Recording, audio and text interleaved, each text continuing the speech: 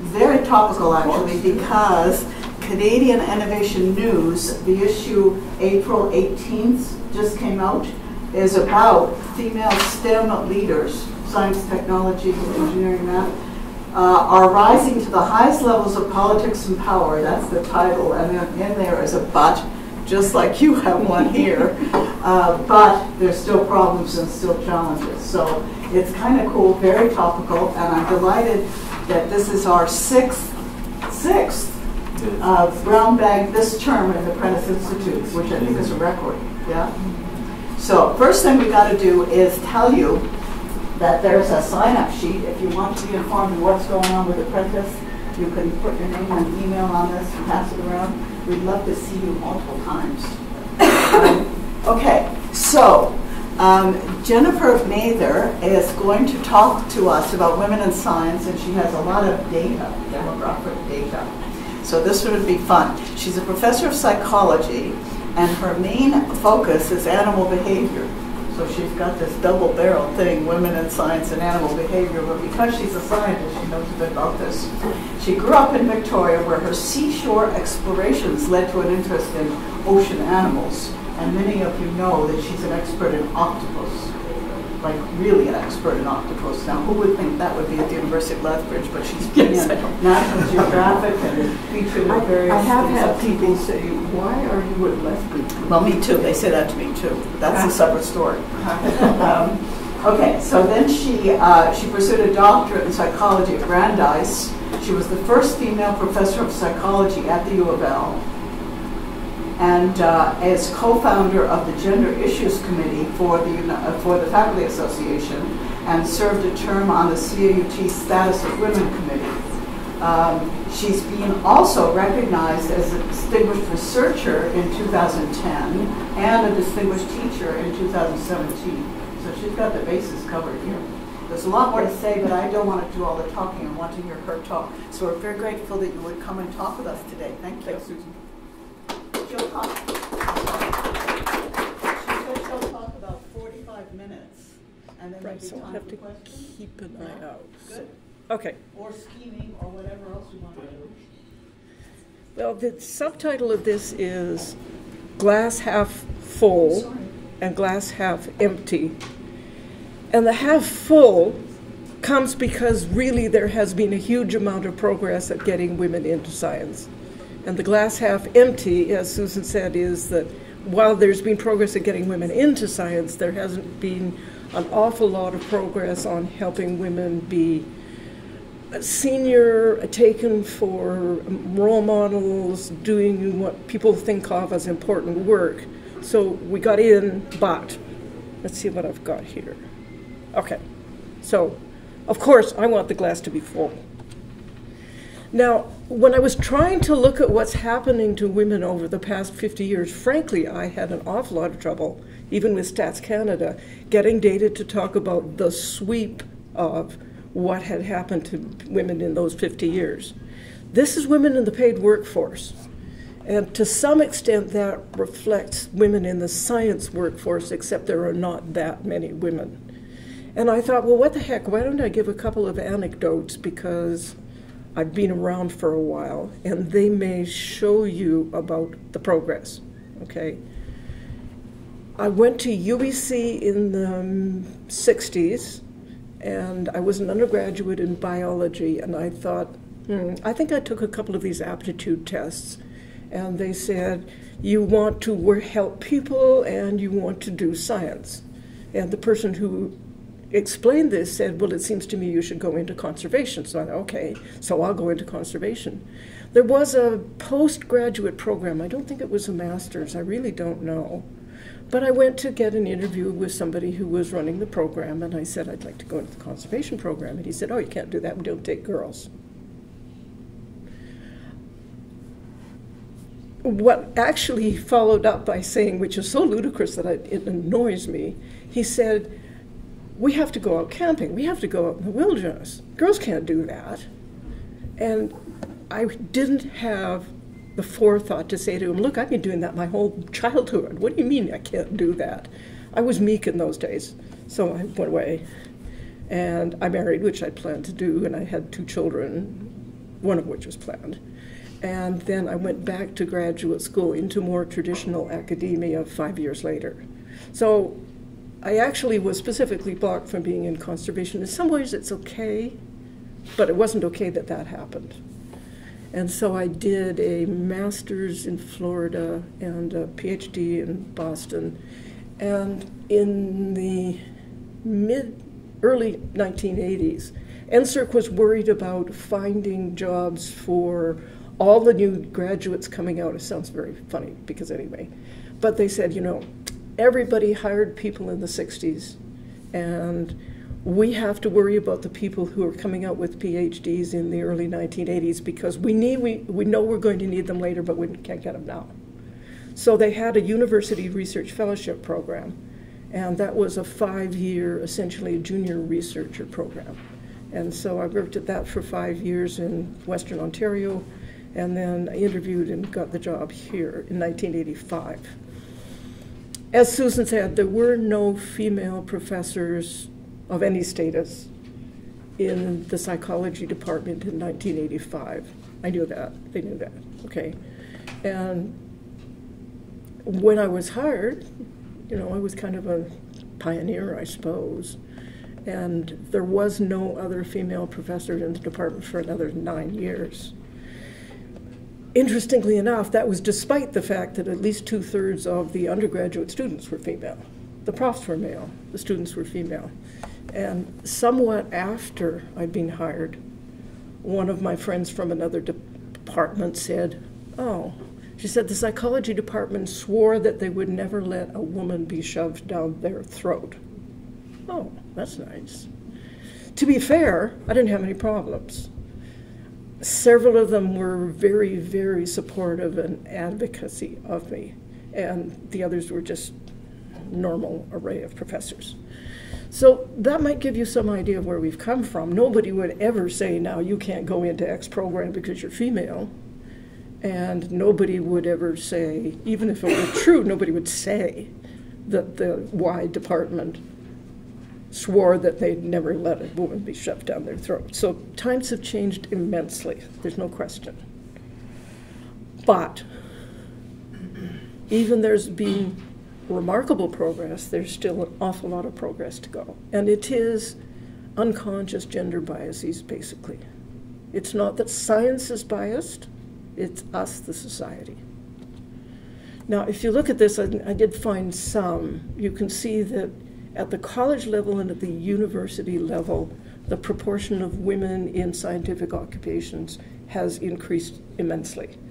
On the other hand, this might give you a clue as to what's going on later, because you can see that at the college level, we've got over 40%, and at the university level, we've got over 25%. So clearly at what we think of as the lower level, there's a much bigger increase for the proportion of women. And this is another one that I could find looking at female university degrees in the natural sciences and engineering, and you can see the nice looking green is the bachelor's, and you can see that it's gone up from about 32% to about 38%. I don't know why it's lower between 2007 and 2014. And also the PhDs are going up. So there's absolutely no doubt that the proportion of women in the sciences in terms of being students, even all the way to PhD, has immensely expanded. But now, when it comes right down to it, in science, the Nobel Prize is the absolute epitome of success and pioneering and how wonderful. And the dark green is men, and the pale green that you can hardly see is women. 48. Now, I did actually dig a little deeper. You notice, by the way, in literature and peace that the women aren't there. There's no doubt about it. But in the sciences, physiology, medicine, physics, economics, chemistry, that's one woman in economics, by the way. So they're not at the top. That's about the only way I can say it. And by the way, I checked, and I think it was 7 blacks and 5 Chinese, or maybe the other way around.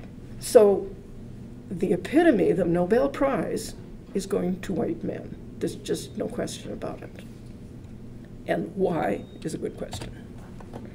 Okay, if you look at the gender differences in the US in terms of STEM, science, technology, engineering, management, you find that in science and technology, there's a difference, but not a huge difference, okay?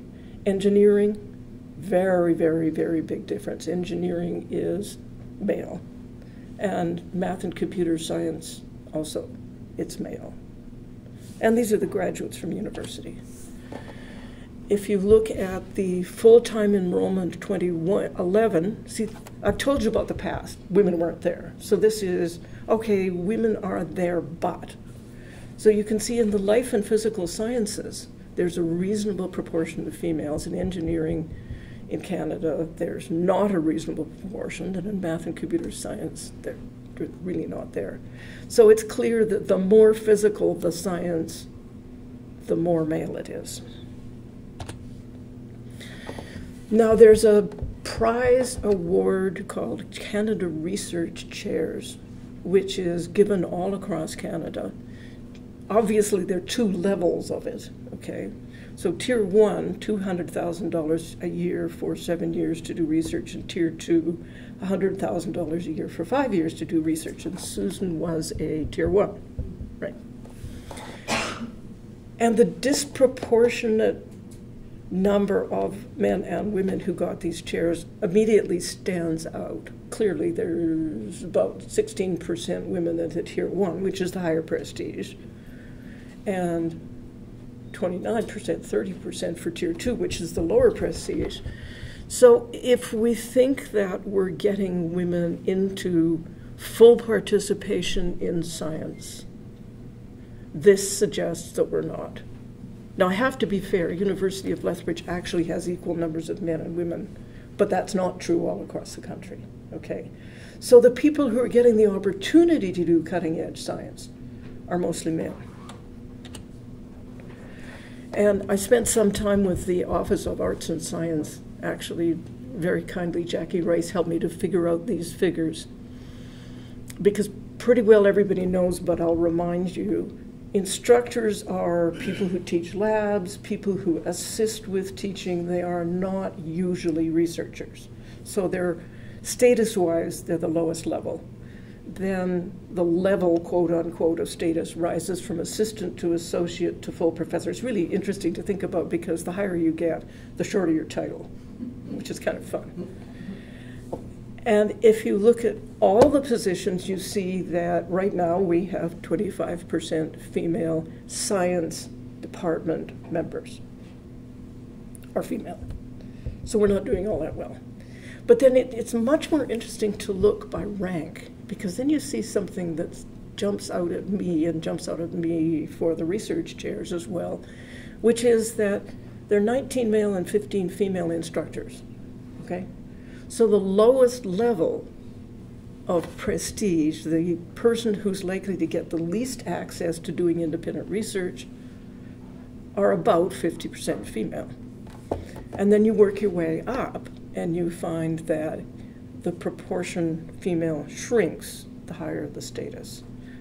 Actually, the assistant professors is an anomaly, but this is kind of worrying in terms of the future, because we kind of take it for granted that people come in as assistant professor, people like David. Did you come in as assistant, David, or did you come in as associate? Assistant. Yeah. And then presumably you work your way up the hierarchy. But the mythology of the last couple of decades has been we have lots of females at assistant professor, and they will move up the hierarchy, and they will change the low representation that we see at the professorial level. But that's not going to happen in our science department, because at assistant professor we have 11 males and 2 females. So it doesn't look like anything is going to happen very soon in terms of getting women into higher positions. Oh, by the way, psychology's not in here. Psychology is a funny area. We're half social science and half science, and I thought, well, just let's not touch it.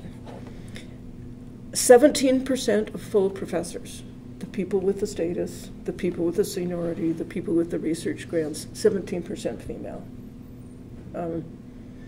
And there's a particularly graphic representation if you go down the 8th floor hallway, and you go by the geography department, and they have pictures of all the department members. And there's a fair number of them. Anybody from geography?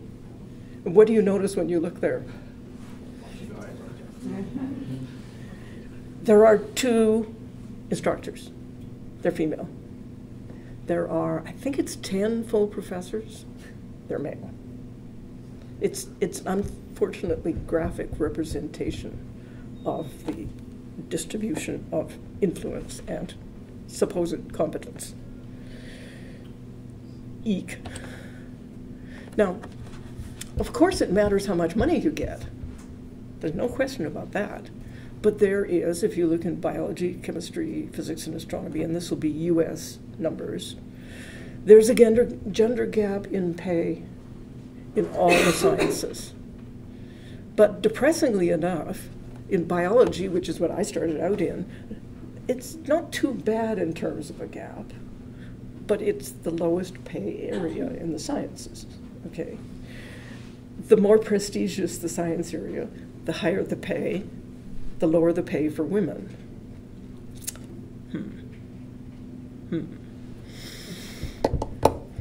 And by the way, because we do so many different jobs as university professors, we end up emphasizing different things. Women are supposed to do a lot of teaching, right? The result is it's very, very difficult to evaluate the gender gap in pay. And we did have somebody try at U of L about 15 years ago, when there were only a few women professors in my faculty. And by the way, Canadian Association of University Teachers used to publish these numbers. And I could look at the mean pay for the female professors and the mean pay for the male professors, and it was about $5,000 difference, and nobody ever did anything about it. It bothered me, but what do you do? Okay, I really am going to talk more, because this is demographics, I'm really going to talk more about data and figures and not very much about what's behind it. On the other hand, you really should think about these things as being behind it. This is psychology, but this is also where it comes from. So why don't women go into science? And why don't women become senior scientists? Motivation, interest, expectation, family, work balance. These are the internal things. So a woman who's looking at a scientific career might be thinking, can I really do it? She might be thinking, oh, physics is so boring and quantitative and dull. She might be thinking, will I find a husband who will marry a scientist who wants to spend her whole life, you know, in astronomy, for instance? And that does matter. And she might be thinking, and quite validly, that if I work the kinds of hours that university professors work, will I have any time left over for family?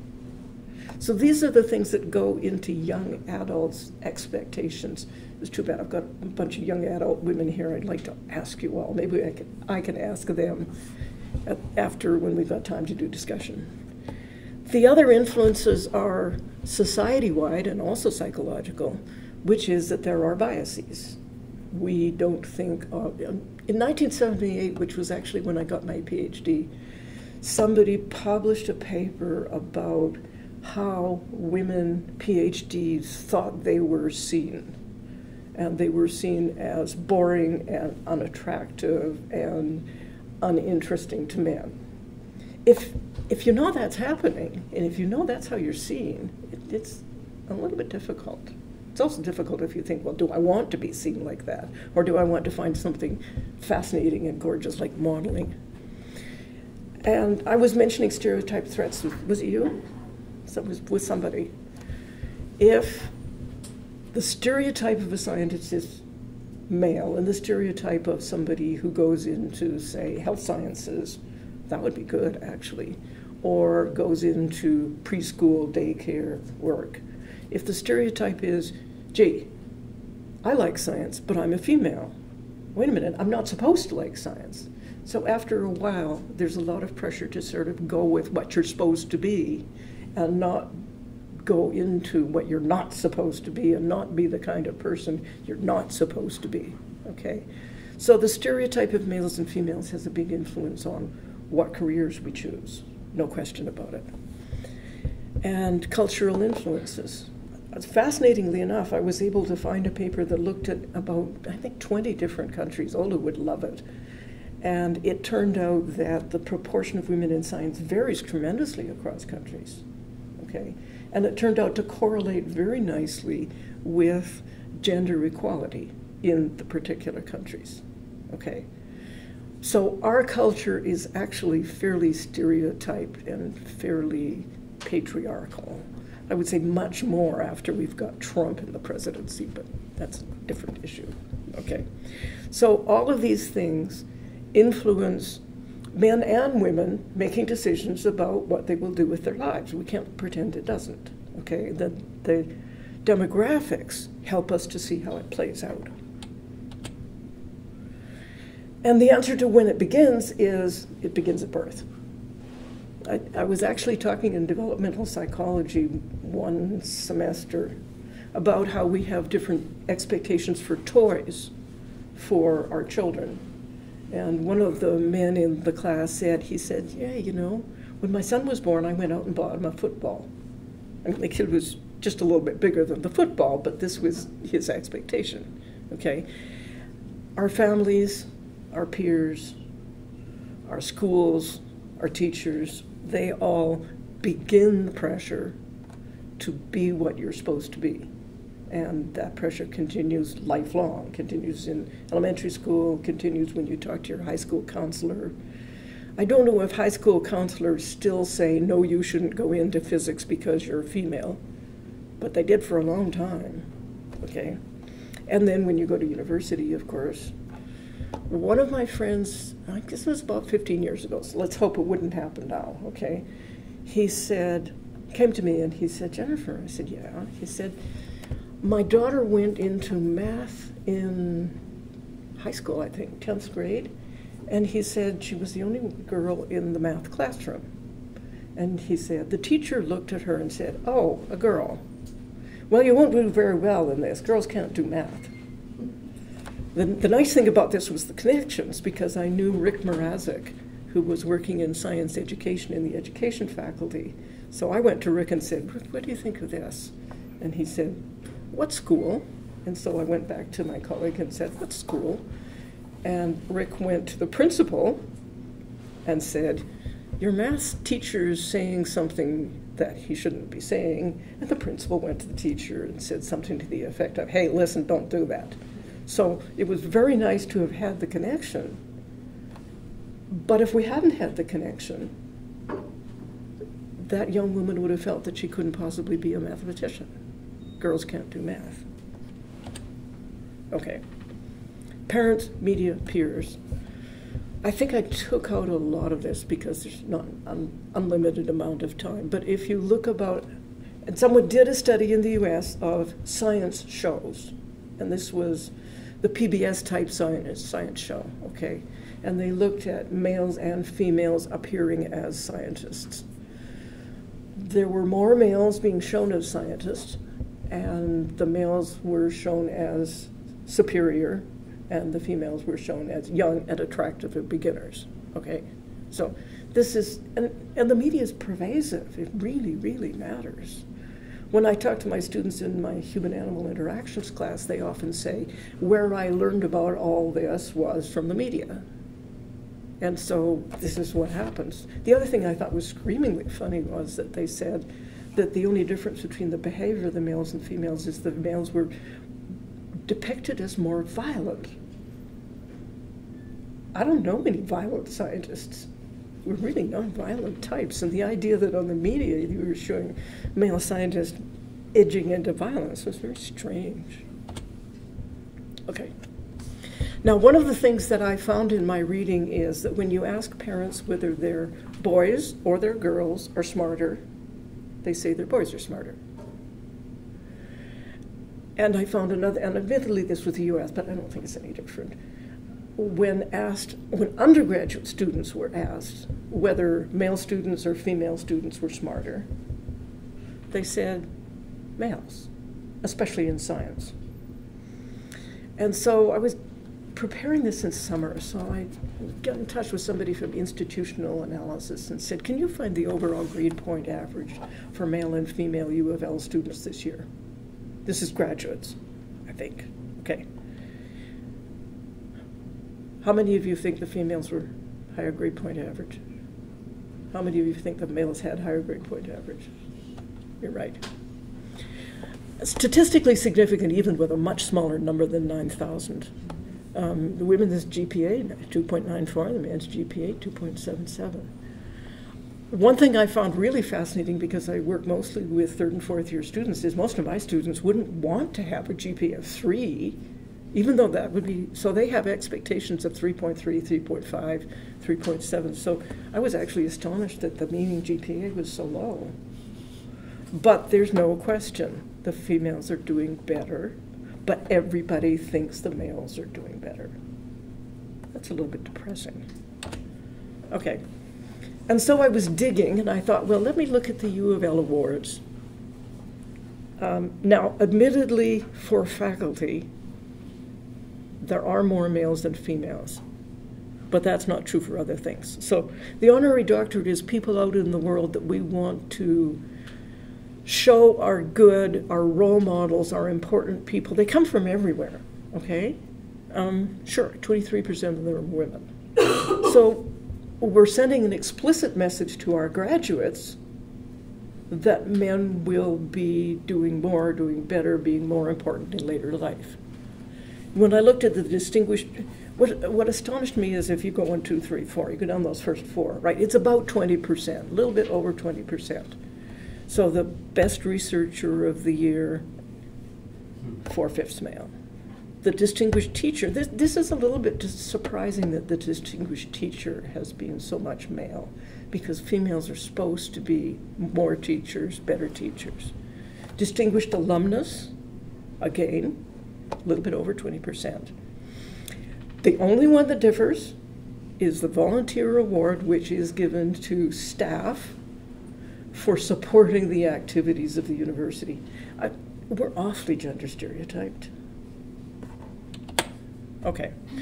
I wanted to mention this bit about the men being better at math, because in fact, when Hyde started looking at this about 20 years ago, there were clear gender differences, particularly for the higher scores in math.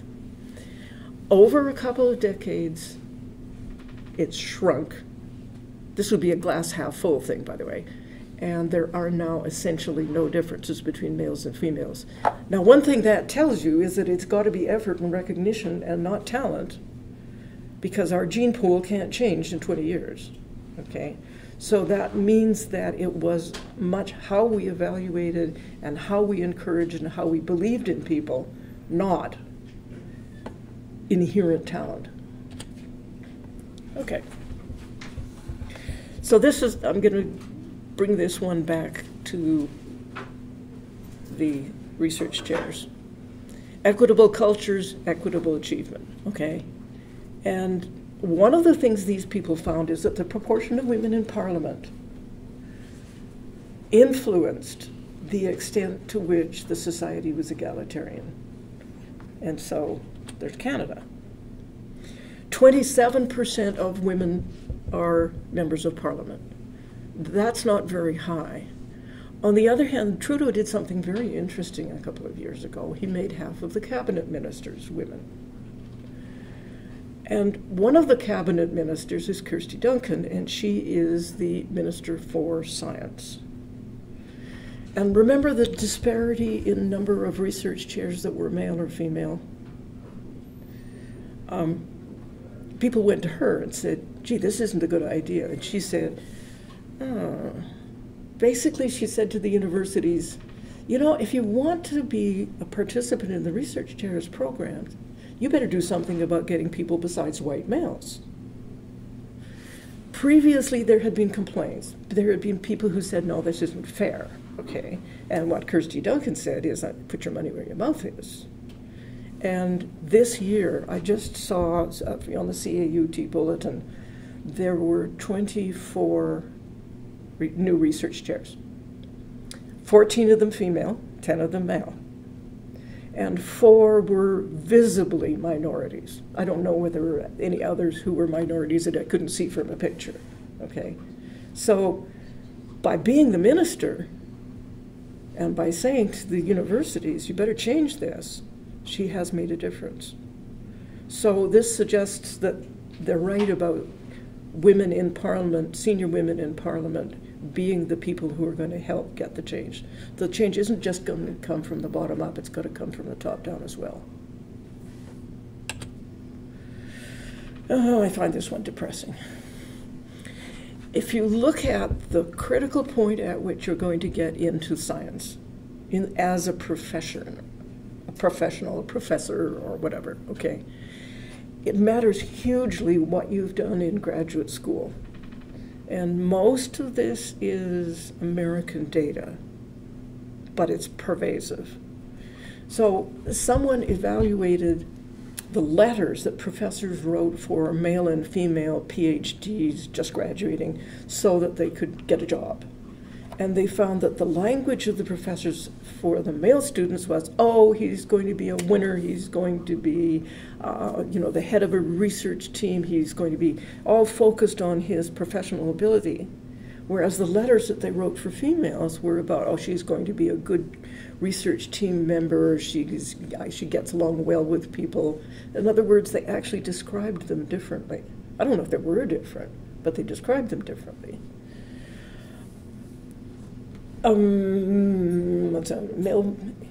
This was a really interesting study, actually. It was a pervasive study through the US. They looked at the elite universities. There really are elite universities, Harvard and Princeton. And they found that the senior professors in the elite universities, the people who were the leaders of the scientific establishment, took on many more male students. Okay, so every university isn't equal for graduate school. But if you went to the cream of the graduate schools, chances are pretty good you'd be male, okay? And now the first one of these 4, writing with a male name, is evaluated better. One of the journals that I sometimes write in and sometimes read, Behavioral Ecology and Sociobiology, you know it, David, they decided about 5 years ago that they would simply take the names off the papers that were being evaluated for publication, period. So I don't know how well this works. I mean, if somebody reads my work, it wouldn't matter if it didn't have Mather on it because they know what I do. But for beginners, it can make a huge difference. And then about 3 years later, they evaluated, and they found just not having the names on the papers increased the proportion of published papers by women 8%. That's a tiny thing, and it made a solid difference.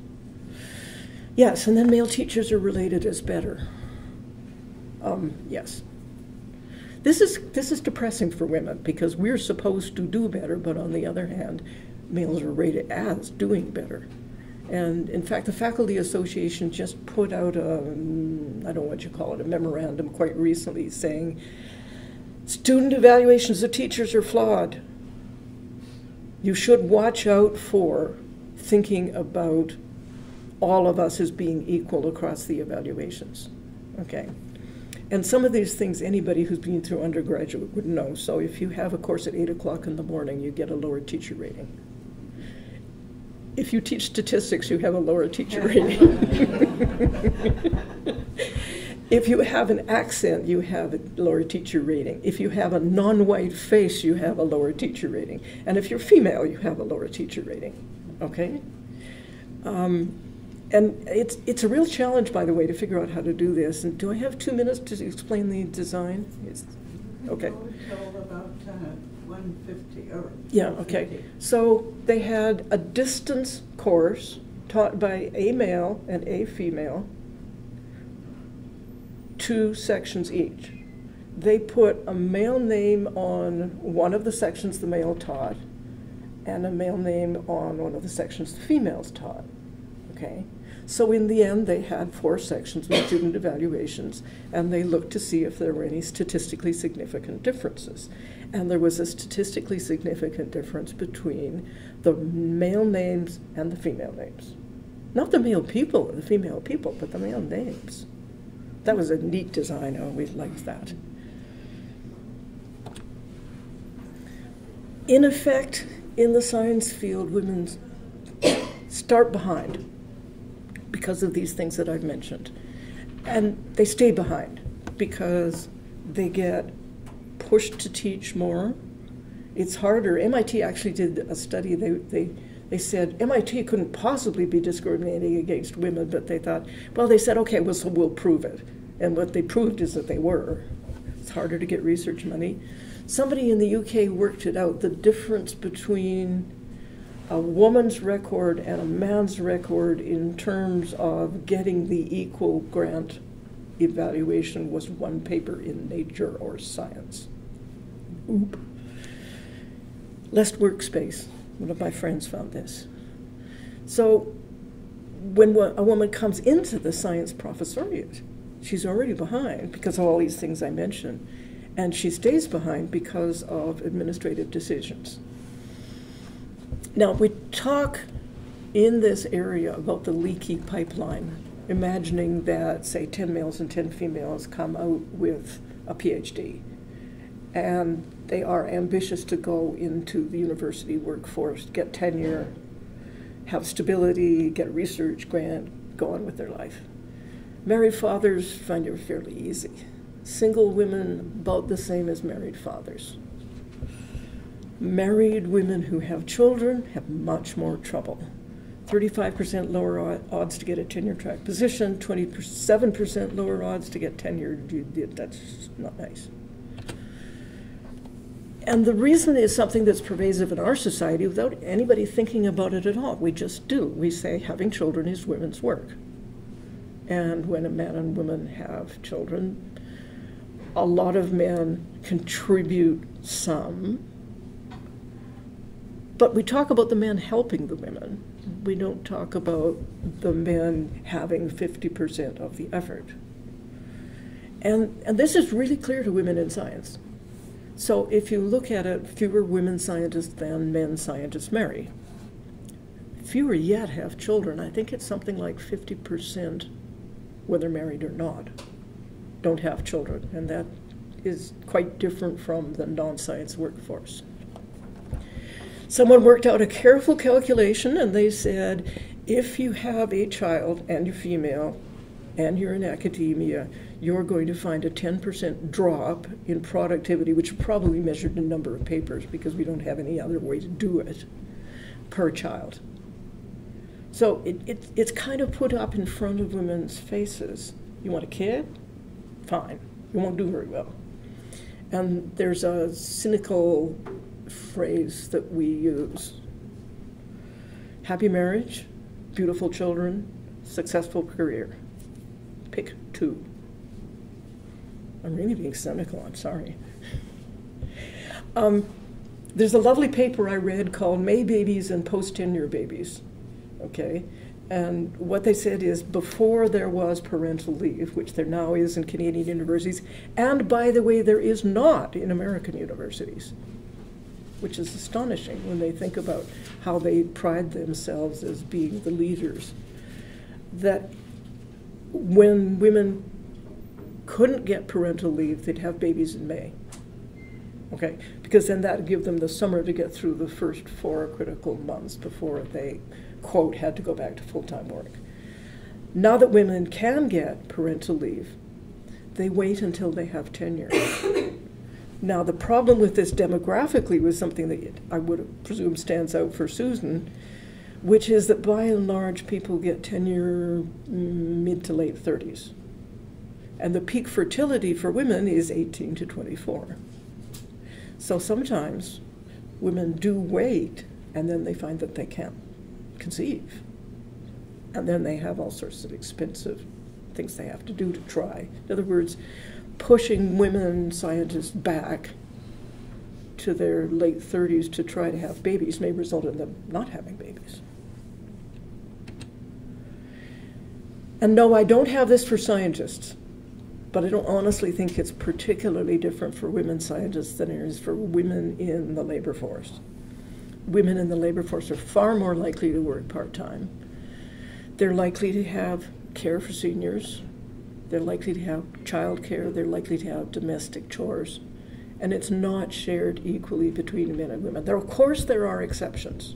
And in fact, my husband was one of those exceptions. He made sure that he was a full partner in the child care process. But it's not usual. Which leads us with this comment. Yes, the glass is half full. Women are getting into science. But the glass is half empty. We're not taking our rightful full part in the process. Okay, I left some time for questions.